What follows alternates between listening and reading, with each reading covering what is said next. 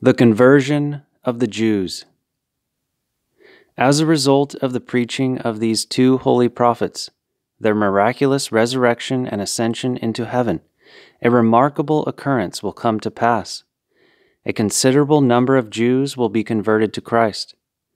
Blessed Theophylact the Bulgarian writes concerning this, Elias will come as a forerunner of the second coming and bring to faith in Christ all the Jews who will prove obedient, leading, as it were, to their paternal inheritance those who had fallen away from him. This statement is based on the following prophecies. 1. Behold, I will send you Elias the prophet before the coming of the great and dreadful day of the Lord. And he shall turn the heart of the fathers to the child, and the heart of the children to their fathers, lest I come and smite the earth with a curse. Malachi 4, 5-6. 2. And it shall come to pass in that day that the remnant of Israel and such as are saved of the house of Jacob shall no more stay upon him that smote them, but shall stay upon the Lord, the Holy One of Israel, in truth. The remnant shall return, even the remnant of Jacob, unto the mighty God. Isaiah 10, 20-21. 3. Isaiah also cries concerning Israel, Though the number of the children of Israel be as the sand of the sea, a remnant shall be saved. Romans 9:27, referring to Isaiah 10:22. 4. And I will pour upon the house of David and upon the inhabitants of Jerusalem the spirit of grace and of compassion, and they shall look upon me whom they have pierced, and they shall mourn him as one mourns for one's only son, and they shall be in bitterness for him as one is in bitterness for one's firstborn. In that day shall there be a great mourning in Jerusalem, as the mourning of Hadadrimmon in the valley of Megiddo. Zechariah 12, 10-11.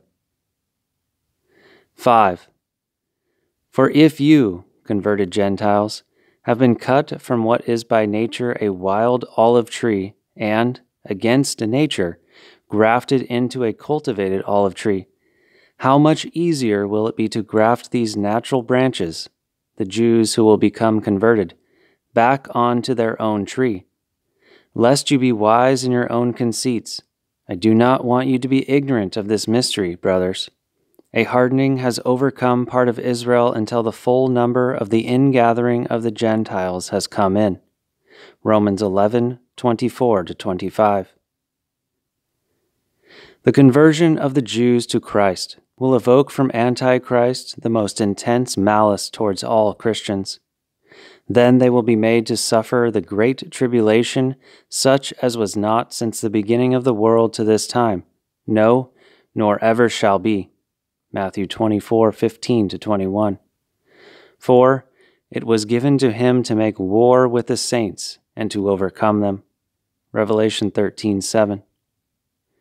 The salvation of a small remnant of the faithful will be dependent only on the shortness of Antichrist's reign. And except those days should be shortened, there should no flesh be saved. But for the sake of the elect, those days shall be shortened. Matthew 24, 22. The world rule of Antichrist will last 3½ years. And from the time that the daily sacrifice shall be taken away, and the setting up of the abomination of desolation, there shall be 1,290 days. Daniel 12:11. This is the same as the length of time given for the reign of Antichrist in the Revelation. And power was given unto him to continue 42 months. Revelation 13:5. No human power whatever will be able to stand up against Antichrist. Only the Lord himself, coming a second time in all his glory, will vanquish him. Then the terrible judgment by Christ and the end of the world will come. And the beast was taken, and with him the false prophet that wrought miracles for him, with which he deceived them that had received the mark of the beast, and them that worshipped his image. These both were cast alive into the lake of fire burning with brimstone, and the rest were slain with the sword that issues from the mouth of him who is mounted on the horse. Revelation 19:20-21. And the devil who had led them astray was hurled into the fiery lake of burning brimstone with the beast and the false prophet, and they were tormented day and night forever and ever. Revelation 20:10. The revelation of John the theologian, as well as the prophecy of Daniel and of the Apostle Paul, reveals to the world that the son of ruin will be not only a political leader, but also the prophet of a new religion with himself as its deity, as the God incarnate, who was promised to the Jews by the ancient prophets. The triumph of Judaism will be great, for there will be the command to celebrate the Jewish Sabbath and follow the Jewish law. The countless sects, like sheep without a shepherd, will gather to Antichrist as to their own pastor in the rebuilt Temple of Solomon in Jerusalem. Here the self-styled Christ will receive divine worship, seated on the throne of David. At the same time, the Christian sanctuary will be closed, and in it will be placed an idol of Antichrist, a lifelike, speaking statue. This was called the abomination of desolation by the prophet Daniel. From that time on, the bloodless sacrifice of the Eucharist will cease on earth. Reading the book of Revelation, we see an angel crying in Christian lands to those who have apostatized from the true church of Christ. The angel reminds all of the creation of the one who created all things, who became flesh and lived amongst us, whose glory was seen, the glory of the only begotten Son of the Father, the Son who descended to earth so that, because of his worthiness, all can receive grace. But people by that time will have turned their backs on grace, and will have already fallen into neglect of the holy mysteries, and will willingly become attracted by the so-called signs of the false Christ and false prophets. When the offerings cease in the church on earth, when all these things come to pass, the second coming of the Lord will follow immediately. The Lord himself warns in the Holy Gospel, "Be aware of this, that, if the householder had known at what time the thief was coming, he would have been awake and watching, and would not have left his house to be broken into. You must likewise be ready, for the Son of Man is coming at an hour you do not expect." Luke 12:39-40. Truly no one in that time will suspect that the world is coming to an end, or will imagine in what hour the Son of Man will come, and so mankind will be taken unaware. The plagues caused by the two prophets will have ceased, and the accusers will have vanished from the earth, those two bothersome prophets who chastised the followers of Antichrist, warning the merrymakers of their fate. Progress will have reached an apex, and the fight against illnesses and disease will be reaching such an advanced stage that it will seem as if even death would soon be conquered. Then, suddenly the vessels of wrath will be poured out upon the followers of Antichrist.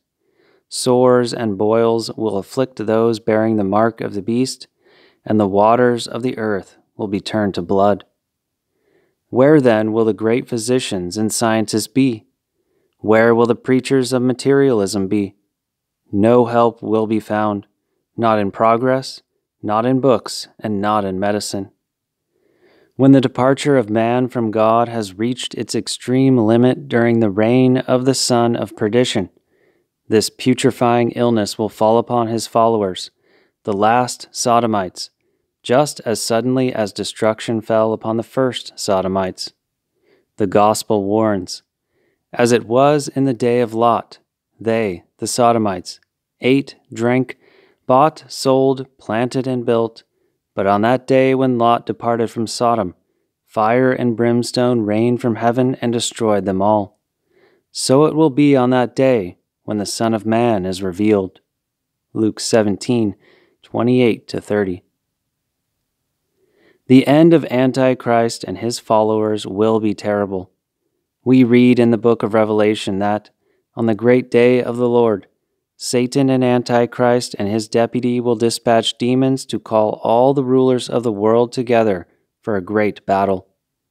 When this great army has been gathered at Armageddon, the seventh wrath of God will pour forth onto the earth, a great storm of lightning, thunder, and explosions, and an earthquake of unimaginable proportions, an earthquake so great that islands will vanish and mountains will be leveled. In an instant, all man's pride will crumble to rubble and vanish. His great manufacturing centers of culture, art, and learning, all the things which man worshipped in place of God. The Last Judgment. After this will begin the dread judgment. The Savior frequently taught about the last, universal judgment over humanity, both in parables and in discourses that were unmistakably clear in meaning. He said, "The Son of Man shall come in the glory of his Father with his angels, and then he shall reward every man according to his works." Matthew 16:27. The Lord said similar things about the Last Judgment in many other places.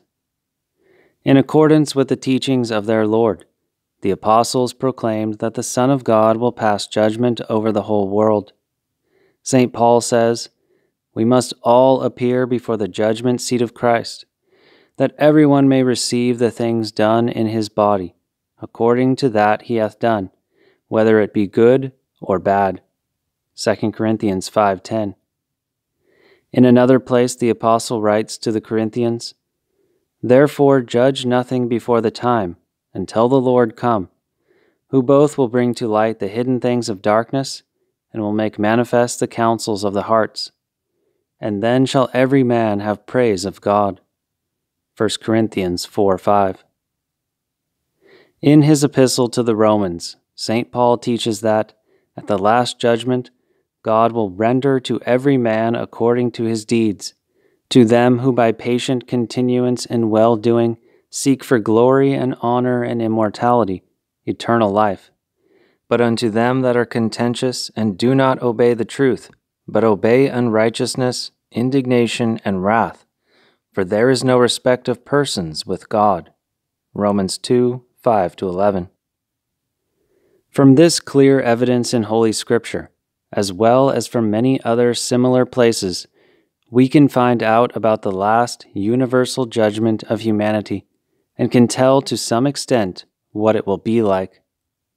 At this judgment will be judged all people, without exception, who have lived from the beginning of the world until the end, both evil and good, not only Christians, but unbelievers also. This judgment will be final. It will decide the fate both of men and of the fallen angels, whom God has reserved unto the judgment of the great day. Epistle of St. Jude, verse 6. The judge of the world will be the Lord Jesus Christ himself, he who announced the good tidings of God's law and perfectly fulfilled it, who gave himself, taking the form of a slave in his divine outpouring, and redeemed the human race through his sufferings and death, will appear in all the glory of his divine majesty and judge all men. The Lord, who knows all the secrets of men's hearts, will judge not only the deeds which we have done during the course of our earthly life, but also our words and our thoughts, intentions and desires. All our most hidden thoughts will then be revealed and laid open. The judgment will be righteous and impartial. The Lord will reward each according to his works.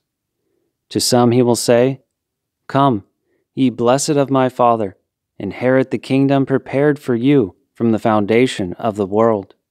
Matthew 25:34. Others will hear this terrible sentence, "Depart from me, ye cursed, into everlasting fire, prepared for the devil and his angels." Matthew 25:41.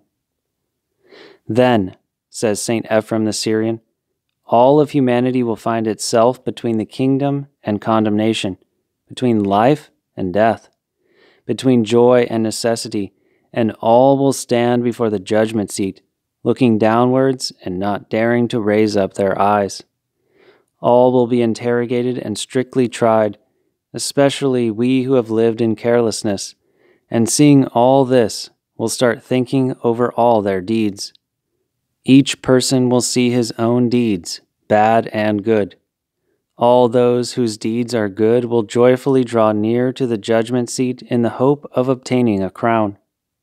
If anyone who has serious sins on his conscience leaves this life without repenting, he will become sick at heart when he sees his sins standing before him, accusing him and condemning him, and he will say, "Why did I, the poor one, not struggle with them, but wasted time playing games, and so became myself a plaything? Why did I not repent before him who takes away the sin of the world, but spent my years in delusion? What am I to do? The time for repentance has passed by." While pondering over this within themselves, they will hear the awful voice of the judge, who will cry out and say, "Show your deeds and receive your reward." At that hour all the orders of humanity will come forward, bishops, priests, deacons, and all the orders of the church, as the apostle said. They will rise each in his own rank, every man in his own order, 1 Corinthians 15:23, to render homage to the Lord. Then the rulers, the wise and the rich will shake with fear, because the hour has come in which everyone's deeds will become known both to angels and to men, and each will reap what he has sowed. After each one has been tried before men, and all dominions and powers have been abolished, and all God's enemies have been placed under his feet, then at last, as the Lord said, he shall separate them one from another, as a shepherd divideth his sheep from the goats. And he shall set the sheep at his right hand, but the goats on his left. Matthew 25:32-33. Then the parents will be separated from children, fathers from sons, mothers from daughters, friends and relatives from each other. Then false spouses who have not kept their bed undefiled will be separated. But I will pass by much in silence in my description, for fear restrains me from telling about this. Sermon on the Honorable and Life-Creating Cross, and on the Second Coming, by St. Ephrem the Syrian.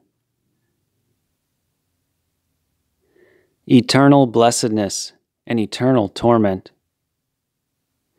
After the final and decisive sentence has been passed at the universal judgment, the eternal blessedness of the righteous in the kingdom of heaven will begin, as well as the eternal torments of sinners in hell, a place of all woes, sufferings and punishments, where there is only disorder, terror and confusion, where there is no joy of any kind, nor any hope whatever of any alleviation.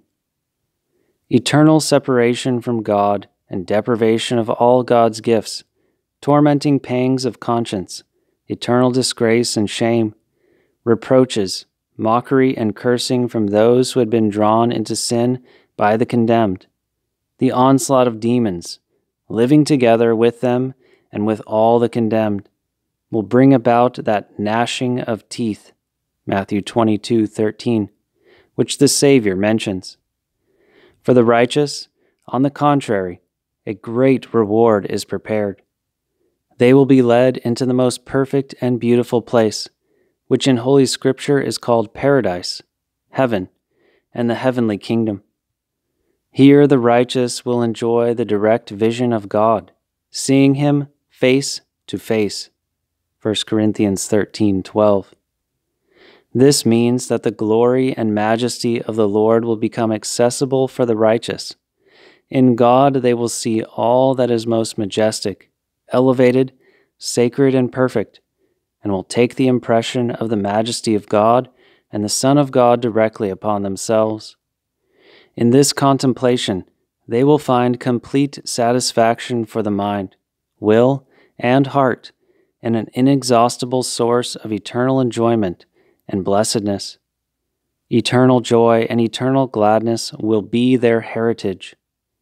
Contemplating God, The righteous will see the whole world in its proper form, will fathom the mystery of our redemption, and will enjoy the fullness and perfection of divine knowledge. As the Apostle says, "Now we see through a glass darkly, but then face to face. Now I know in part, but then shall I know even as also I am known." 1 Corinthians 13:12. Beloved of God, they themselves will come to love God with a most holy love. The righteous in heaven will be like the angels of God. Then the thousands of angels will receive men into their midst as brothers, and will share with them their feelings of love and thanksgiving towards God. Each one of the righteous will likewise be united in a close and unbreakable union of love with all the saints. They will all make up the one flock of Christ, or one family, united by pure love. The terrible scourges of the human race, the spirits of malice which have brought men to death and hell, will receive their reward for having killed each and every person in the most torturous way. They offered the cup of murderous poison both to the innocent child and to the old man crowned with virtues, so that, after their death, they could gain power over their souls as battle trophies in their war with God. However, this torment will not continue eternally. Death, where is thy sting? Hell, where is thy victory? The seer tells us that death and hell delivered up the dead which were in them. Revelation 20:13. What happens after that? And death and hell were cast into the lake of fire. Revelation 20:14. And I heard, says the seer, a great voice out of heaven saying, Behold, the tabernacle of God is with men, and he will dwell with them, and they shall be his people, and God himself shall be with them, and be their God. Revelation 21:3. He who lives in the unapproachable light will establish a dwelling place on high, where he will dwell together with men. Before, he had revealed himself like a shape in a glass darkly, that is to say, vaguely, scarcely accessibly, and extremely obscurely.